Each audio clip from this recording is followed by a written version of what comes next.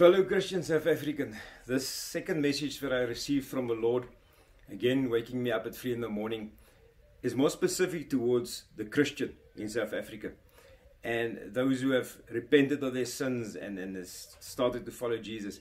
As I said in the previous video, God is going to send His wrath on South Africa, and the one way that you can save yourself and your family is by being a righteous person like Job was and like Lot was. And this specific word today is more in line with what you as Christian need to know and understand. So the Lord took me to Luke 3 and verse 7 to 11. So again, I'm just going to say what the Lord told me about this. Go and read it for yourself. You can even read a bit further. But it was when John the Baptist was baptizing, people came to be baptized, and he said to them, you evil generation, you vipers, who warned you about the wrath that was going to come? So again, God says there's a wrath coming, and people needs to be warned.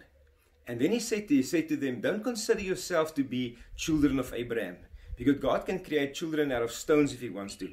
And the first message that I gave for you, Christian South African, if you are born again child of God, you need to stop referring to yourself as a Boer or a Zulu or this or that. If you are a child of God, you're a child of God. You have been born again. You have been born again into the kingdom of God, into His kingdom, becoming a child of God. You're no longer white or black or colored or Indian or whatever. You have now become child of God. So stop the racism, child of God. If you call yourself a child of God, you're born again, stop the racism. Stop speaking about other people as they're lesser than you or different than you. If they follow the same God, they've been born again, they are children of God. Second thing, what He said to them, you need to start bearing fruit that comes with repentance. The axe is at the tree. God's going to chop off those trees that do not bear fruit, and He's going to throw them in fire. So this is what's going to come on South Africa. Christians that walk around calling themselves Christians, they're still racist, they're still selfish, they still live for the flesh and for themselves, are going to be chopped out and thrown in the fire. And the people ask John, so what must we do? How do we live righteously? What is that? What is the definition of that? And he actually sums up what Lord Jesus said, that you need to love your neighbor as yourself.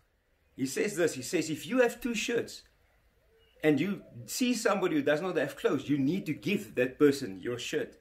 If you have food and you know somebody that doesn't have food, you need to give them your food. You see, we need to start walking as Jesus taught us. We need to start doing as our Lord as example. We need to start loving others unconditionally. Opening our homes, opening our wallets, opening our food cupboards to those who are struggling. In this time that's going to come, in this wrath that God is going to pour out in South Africa, the ones that will stand will be the ones that love their neighbors as themselves. You do not oppose the evil man. You do not lock yourself in your house and hide away. You are out there loving, spending your life like Jesus spent His life.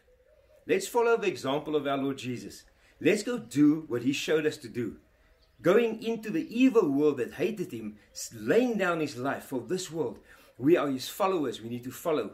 We need to be out there loving others, sharing what we have, being the salt, being the light.